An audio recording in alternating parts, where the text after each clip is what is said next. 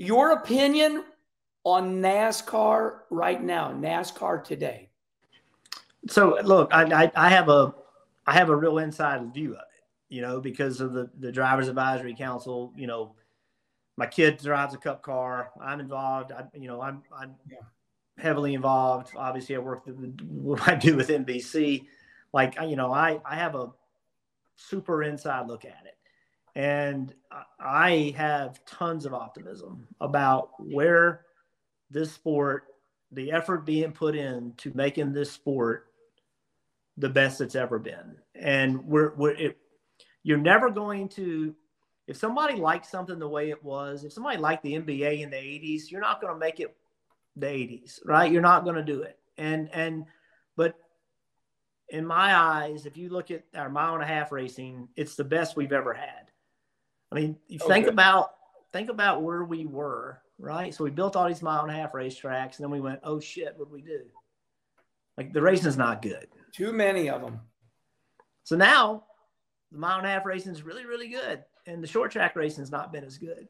So let's fix the short track racing. Like, let's don't throw the baby out with the bathwater. Like, we got this part really good. Like, this mile-and-a-half stuff's really good. The super speedway racing is really good. How do we fix the short tracks?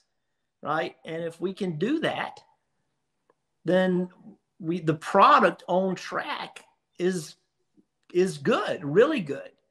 And that part of it, to me is the essence of the sport, right? Is the on track performance. We've got to have more household names. Yeah.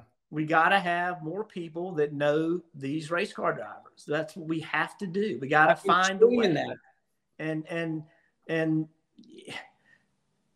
you could put 100 people in this room and talk about why we don't have more household names, and you'll have 100 different opinions, right? And it's a complicated thing. But at the end of the day, we have to have more household names. These Cup drivers, people have to know who they are, the way they knew Rusty, the way they knew Mark, the way they knew Dale, the way they knew all these guys, right? They were household names, and that's what we got to get back to. And what that formula is very difficult. And if somebody can tell you exactly they know the way to fix it, maybe they think that, but there really is not one answer. I tell people this all the time. Bell-bottom jeans were badass for a while, man. I know you had a pair, right? Oh, yeah. Cool, right? You don't wear them anymore, right? Right. I think, Kyle Larson, I hate to bring it up again, but, I yelled this from the top of the mountains about 2 weeks ago. Kyle Larson won the Cup championship, and I'm repeating myself right now, but it's worth doing because I don't know if you remember it. Kyle Larson. It's like, Kyle Larson, you won the championship. How has this changed your life? He says, it hasn't done anything. Nobody doesn't even know who I am. And I think, what you just said makes me happy because I believe you're inside the sport, and it makes me happy that they know it and they're addressing it. Okay, second thing out of 3, your opinion on the new next-gen car. We know this is a game changer. It's a complete different race car. What is your opinion on it? I think it's given some teams a chance that they wouldn't have had a chance otherwise.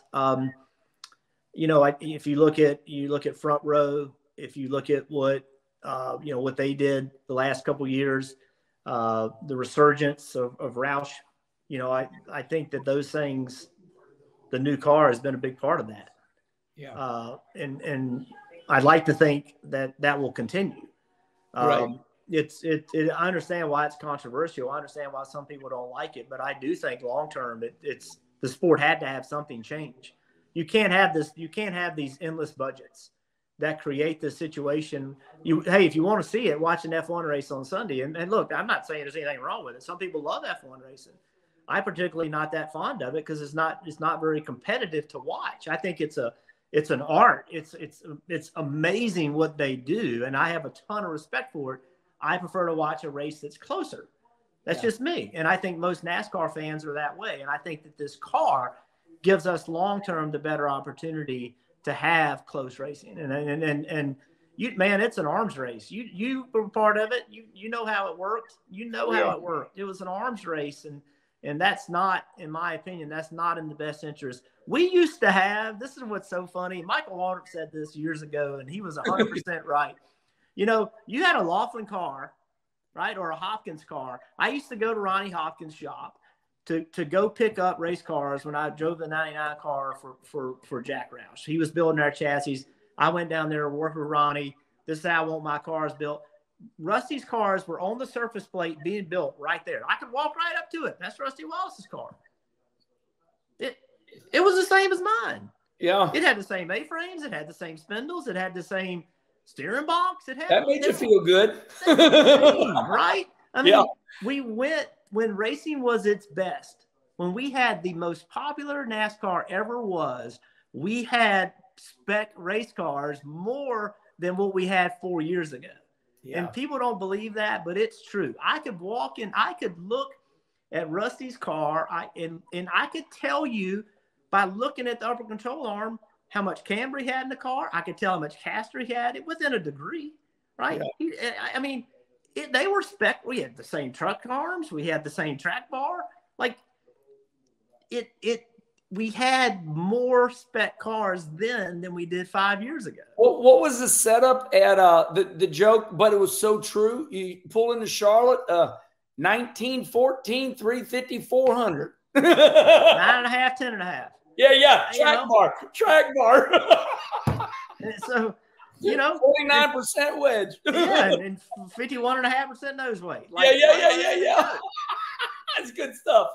And you know, so you think about it, when our sport was the best it ever was. Good point. That's what it was. Good point. And so when people say, well, this new cars, everybody got the same. We used to have the same. Everybody used to be the same. We changed that when we started building our own chassis. Yeah. We changed it. Yeah. It wasn't like that. And so in my eyes, we're going back more to how it was when it was its most successful. We're not moving this way without understanding what happened in the past. If you don't understand history, your future is going to be screwed up. I said this last night. History, I didn't like history when I was a kid, but if you understand it now, you need to write a book on connecting the dots. You have taught me, you have reminded me more today than I ever thought would happen, because the coil binding, the lower the front end, and the Hans, you know, the full containment seat, and you're dead on this subject right there. Yeah. Okay. So last but not least, your opinion on how NASCAR is officiating the fines, which we have saw, some big fines, penalties, how we're going through tech inspection today. So Emmanuel Zervakis. Oh, what a name. He told me years ago, if you don't make someone do the right thing, they never will. Yeah. And I believe that. I believe that in motorsports, because there's so many things out there that you can touch. Tom Brady, the world went ape shit for how many weeks, how many months, because Tom Brady might have overinflated a ball or whatever the hell he did.